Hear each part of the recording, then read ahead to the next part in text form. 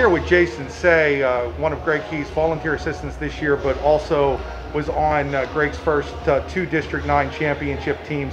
Jason, what was it like for you to just be part of this moment tonight, to watch Coach Heath win game number 638? Yeah, I mean, he deserves it, and I think, you and I talked about this before. You said, when you played for Coach Heath, did you know he was going to have this many wins? Heck no, I knew he was a good coach, but I don't think anybody can say, hey, this guy's going to get 600 wins. Those guys are 1 in a million. So to be here and to be a part of the team this year has been, we've talked about before with everything going on, my kid being a senior and him allowing me to be a part, and then to be a part of him getting that big win tonight's been special.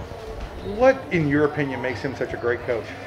There's a lot of things. I mean, there's never just one thing, but I think there'd be 2 main things I'd point to. One is he's more concerned about a kid's character than he is wins and losses at the end of the day. And he cares about the kids genuinely.